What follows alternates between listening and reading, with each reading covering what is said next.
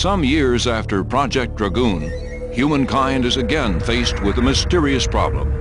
On the planet Corneus, which lies along the Sigma-Mu axis in the DHWZ quadrant, a sudden and unexplainable disruption of gravity has occurred, bringing the planet to the brink of extinction.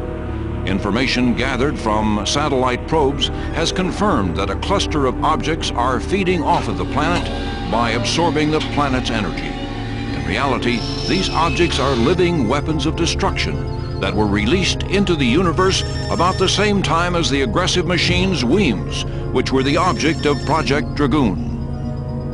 The UGSF has named this new group Weems Delta. This new group of fighting machines has been traced to an evolutionary process separate from that of the Weems. They were created by the gigantic floating space fortress Gourb, which experienced the power of the UGSF and for that reason has now begun their revenge against humankind. The UGSF has ordered the deployment of the latest Dragoon fighters, which are improved versions of the older Dragoon fighters. Orders of operation: send the M8805F fighters to destroy Gourb.